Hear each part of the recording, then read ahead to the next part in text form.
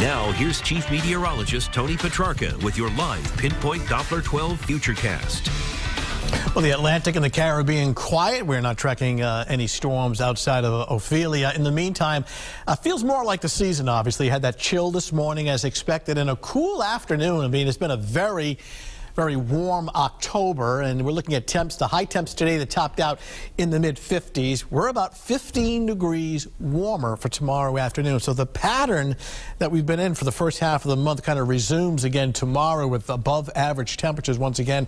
In the meantime, it is gorgeous all around. Sunshine in Newport, dry.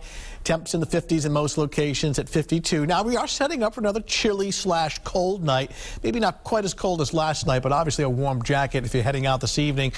In Narragansett, blue water, blue skies, breezy, and dry temperatures in the 50s as well. So tracking the chilly temps for tonight. The warming trend, which begins tomorrow afternoon, high temperatures approaching 70. And that'll pretty much be the theme tomorrow afternoon right on through the weekend.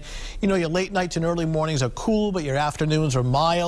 Rain-free, storm-free. I mean, the pattern that's setting up really doesn't favor any widespread precipitation or storms. Not a cloud to be found locally, and we widen out the view outside of a few clouds in the Green and White Mountains of New Hampshire and Vermont. That's about it.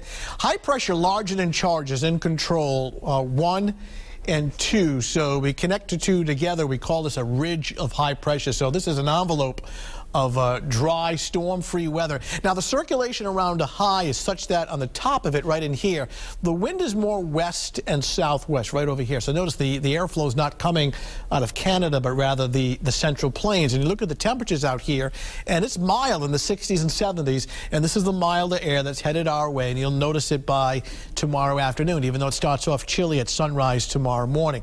So take a look at our Futurecast. We'll get in real close. At least I hope we can. Go. Okay. I need a new 9-volt battery. But you get the idea here. Notice the temperatures this evening dropping off upper 30s to low 40s. Now, here we are tomorrow morning, 4 a.m. It's chilly. Temps are in the mid-40s, and then notice sunshine gets to work. I mean, a rapid warm-up. We're in the upper 60s to low 70s. So if you had to give tomorrow a letter grade, it's an A+ day. It's just gorgeous. And temperatures running above average. Beautiful tomorrow evening at 9 o'clock. Clear skies and temperatures in the upper 50s. Maybe going to the Jack-O-Lantern Spectacular this evening. Roger Williams Park Zoo. Looks nice. Grab a warm jacket, but otherwise it's clear and dry. Futurecast tomorrow morning. Chilly at dawn, but a rapid warm-up. Plenty of sunshine. 40s will translate to 50s, 60s, to eventually near 70s, sometime between 1 and 3 o'clock in the afternoon. So a beautiful day, and that is the theme tomorrow afternoon, right through the weekend, and even into Monday. In fact, the next chance of any precipitation is not until Tuesday of next week, with temperatures in the upper 60s to lower 70s. Where did you find a 9-volt battery? Oh, you can download the Channel 12 weather app on your smartphone and in the tablets as well. If you need batteries, see Mike. I know I missed your birthday, so this is an early Christmas gift for wow, the next, that's nice. next forecast. For the clicker. Big spender. Thank you. There's more coverage you can count.